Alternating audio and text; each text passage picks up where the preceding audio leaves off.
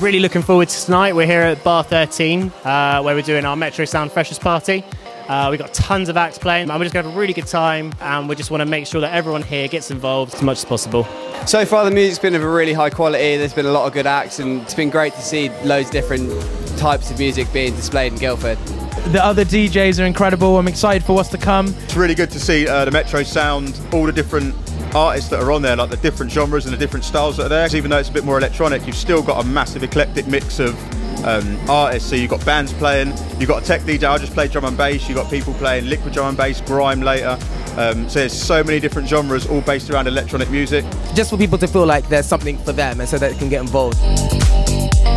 That's what Metro Sound is about really, and that is why it's so important to have both Metropolis Blue and Metro Sound here at ACM.